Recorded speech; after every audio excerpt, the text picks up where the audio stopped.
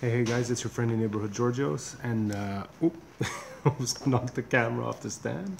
Okay, we're at Cafe Exobutsik today. Last week on my birthday, on Wednesday, August 10th, I actually got a package from the indie comics community, and it's my friends from Miskatonic High. I'm not showing you the front of it because all of the information's on there. I don't want people coming over to my place or anything like that. So yeah, I'm gonna be unboxing this for you today. And here we go. Okay, rip the top part here. Let's pull out the contents. What we got? Oh, I think I got a little bit more than what I normally get. So there we go. Is there anything else in here? Oh, yes. Oh, yeah, there's... Oh, that's... there's actually pencils. I actually forgot what the campaign perks and everything was all about. And... I think there's nothing else in here.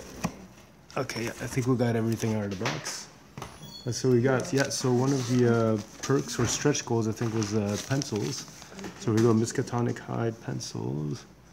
Oh, look, my name's on there too. Ah, I forgot about that part. Cool. Nice. And I actually need pencils today because I have another announcement after this video. So there we go. Thanks, guys. So let's see what we got. Alright, we got Miskatonic High issue 15. And there's a different cover. Okay, I think this was the regular cover. I usually get 2 copies. And I actually don't remember getting the variants, but okay. Unless Mike U3 is in there. Mike. We love Mike and Ryan. So, okay, cool. I'm gonna open one of these up, so I'll put the variants aside. Really awesome, by the way. Check it out. Very cool. And let's flip through issue 15. I think everyone pretty much got their copies. Everything was sent out, and I think the next campaign is starting tomorrow. So wait, before I flip through the comics, we got the cards, the traditional stretch goals perk cards. Got Dom here with all the information in the back. We got a bookmark. Pretty cool. Oh, here we go. Let's check out the comic. And then you move that coffee out of the way. There you go. Don't want to get coffee stains on the comic. So here we go. Let's flip through this.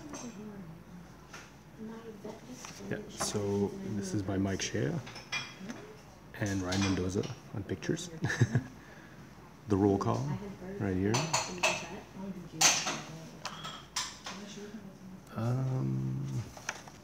If I remember the campaign, what the story was about, I think the kids, the students are going on a road trip and they got tossed back into time. Was it I think it was ancient Egypt. And they face off against an evil wizard. We love evil wizards. Yeah. There we go.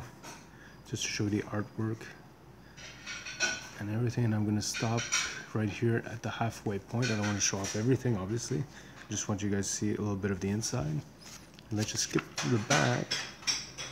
I like seeing the extras in the back here. And let me see. See, here's the variant cover. Let me get the name of that artist. I feel bad right now. I don't have the names of the artists for the variant covers. Oh, it doesn't say here. Okay. Do your research before doing the video, George. We got the names of the thanks to contributors and everything. Let's see if you guys misspelled the name. No, you got it right. Look, it's right here. It's perfect. Perfect.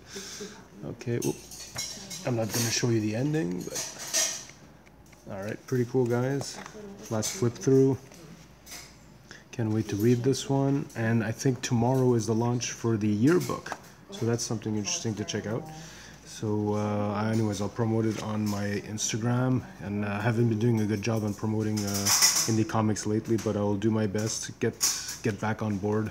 It's been a crazy year for me, so one day I will let the world know. But until then... yeah, let's enjoy indie comics. Thanks, guys.